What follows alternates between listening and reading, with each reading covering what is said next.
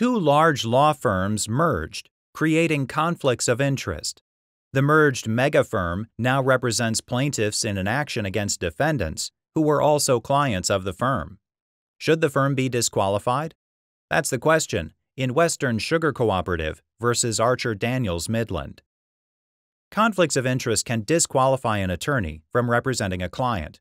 This case involves both concurrent conflicts and former client conflicts. A concurrent conflict of interest involving two current clients generally results in automatic disqualification. A former client conflict, which arises if a former client has materially adverse interests to a current client, results in disqualification if there is a substantial relationship between the matters handled in the representations.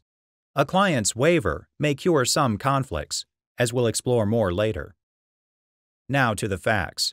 In 2011, Western Sugar Cooperative and a group of sugar producers sued Archer-Daniels-Midland and a group of high-fructose corn syrup producers for false advertising. The sugar plaintiffs claimed the defendants misled consumers by calling their product corn sugar. The sugar plaintiffs were represented by Squire Sanders. Patton Boggs, which we'll call Patton, was longtime counsel to two of the defendants, Tate and Ingredion. Patton represented Tate continuously.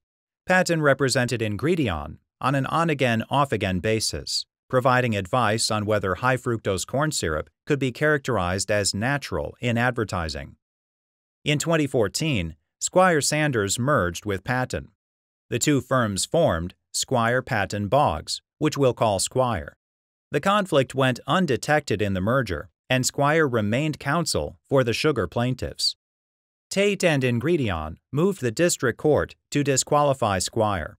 The court treated Squire's representation of Tate as a concurrent conflict. Squire sought to avoid disqualification on the basis of consent.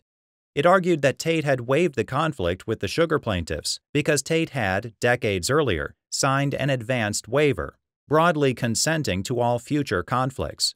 The court treated Ingredion as posing a former client conflict. Squire's predecessor wasn't handling a matter for Ingredion when the firms merged in 2014, and Ingredion's engagement agreement specified that the representation would end each time Patton concluded handling a matter. Thus, Squire argued it could represent the sugar plaintiffs because Ingredion was merely a former client, and the representation didn't substantially relate to the false advertising litigation.